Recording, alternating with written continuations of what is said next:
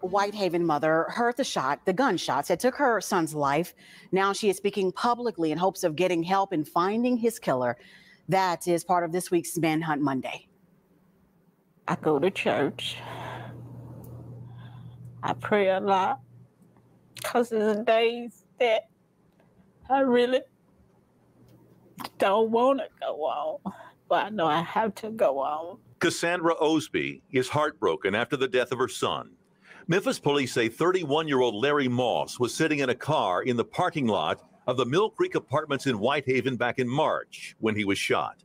Osby had just walked into her apartment. It wasn't no time. We heard a lot of gunshots. We was hearing gunshots.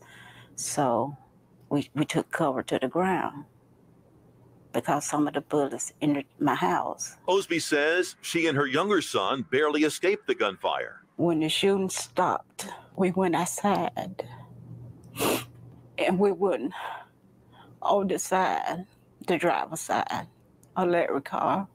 And that's when I seen that Larry,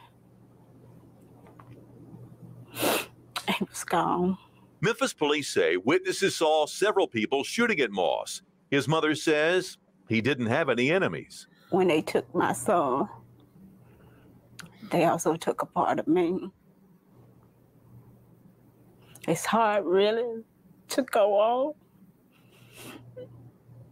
because I don't understand why anyone would do that to him. Osby hopes his killers are turned in and arrested. They need to be caught. I look at them as being a coward. Someone to do what they did. They don't need to be on the streets. If you know who killed Larry Moss, you're urged to call Crime Stoppers at 901-528-CASH. Your tip could help get some dangerous criminals off the street and put $4,000 cash in your pocket.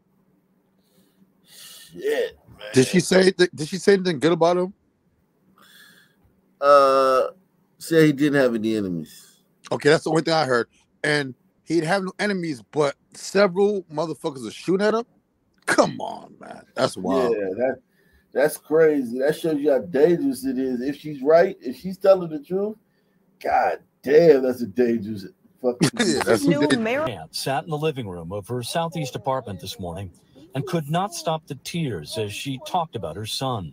He never been in no confrontation. He never been locked up. He never had a jaywalking ticket. He just was one of them kids that I just try to raise a sweet young man in the city. That's it.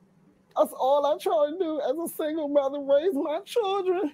The apartment walls are covered with pictures of Brandon in uniforms and cap and gown.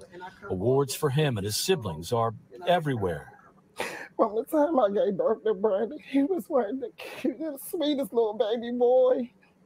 He always kept a smile on his face. He was always happy.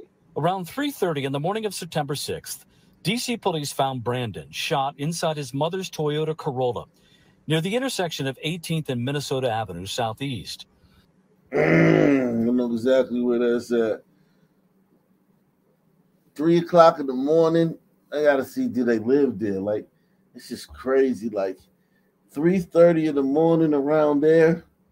That's the trenches. It's trenchy. The trenches is all around that, but you can call that the trenches too.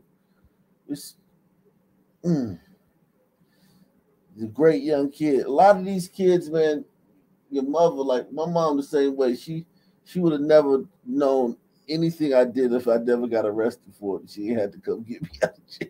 She would have never known. Corolla near the intersection of 18th and Minnesota Avenue Southeast. Police say a driver cut him off, and as many as 2 gunmen stepped out and opened fire. Brandon survived for 2 days before he passed away. Police are working on a theory. So this was a hit. This wasn't no accident. They was gunning for him. Minnesota Avenue Southeast. Police say a driver cut him off, probably a and as reason many he's as 2 driving that gunmen late stepped to, out like, and opened go fire. It's probably less suspicious. I don't know. Southeast. Police say a driver cut him off, and as many as 2 gunmen stepped out and opened fire. Brandon survived for 2 days before he passed away. Police are working on a theory the 23-year-old mover, or even the car he was in, may have been mistaken for someone else. News 4 has obtained video just released by D.C. police showing what investigators believe is the car the shooters were riding in. The morning he was shot, Brandon's mom thinks he came to this gas station here on Minnesota Avenue to fill up her tank and to buy some allergy medication. She believes that he actually made it here because when the police found his car, it was pointed in the direction as if he was heading home. Like you said, my brother wasn't in the street. No kid, no man, no woman, no child deserved to lose their life at any means necessary. So for him to be taken away from us is, like I said, it's devastating and unacceptable. D.C. police say after the funeral, detectives were putting up flyers in the neighborhood where Brandon was killed, and someone came up behind them and tore them all down. My heart so broke. And he wasn't in the streets.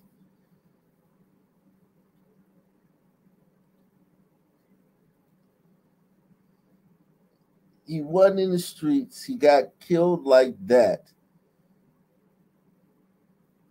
And people are tearing the flyers down as soon as the police put them up, like right in front of the police.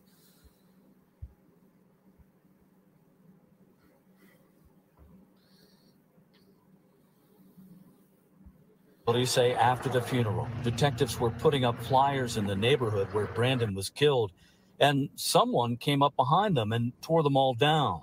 My heart so broken. They took everything from me when they did this. Everything from me. On October 14th, Taloria and her family plan to have a march and rally. They all want justice for Brandon. In the district, Paul Wagner, News 4. Wow. Jesus Christ. Shit. He really does come off as a hit, though. If they swerved in front of him and jumped out with 2 guys shooting at him. That's definitely a hit. It's just like, damn, they saying he wasn't in the streets. If you believe that, God damn, this is a dangerous community. Like, that's the second kid we heard wasn't in the streets. They like got killed like the most brutal way. To this Sunday morning and happening. Shit, man. Fuck, man.